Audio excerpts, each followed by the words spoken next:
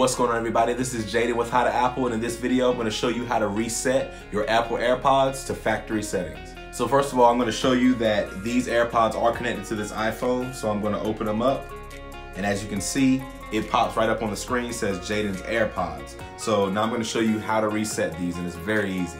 So to reset your AirPods, you're going to find the little light in the front. Yours may be on the inside if you have the first generation. So what I'm going to do, I'll go ahead and open them up. You'll see that green light.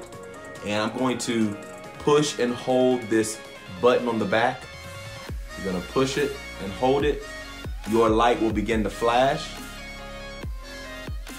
And you're going to wait for it to flash orange.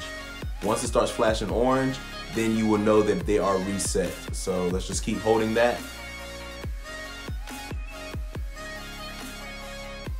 And there we go. Now it resets, and I'm going to close it. So now we're going to go ahead and open up the AirPod case, and on my iPhone, you should see it pop up just as if they were brand new AirPods out of the box. So I can connect them, and it'll ask me to set up Hey Siri. I don't want to do that right now. And there you have it, Jaden's AirPods. You don't.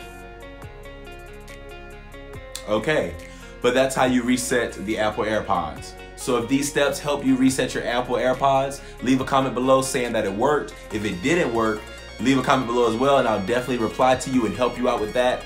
Go ahead and like this video, subscribe to my channel so you can learn how to Apple without the E.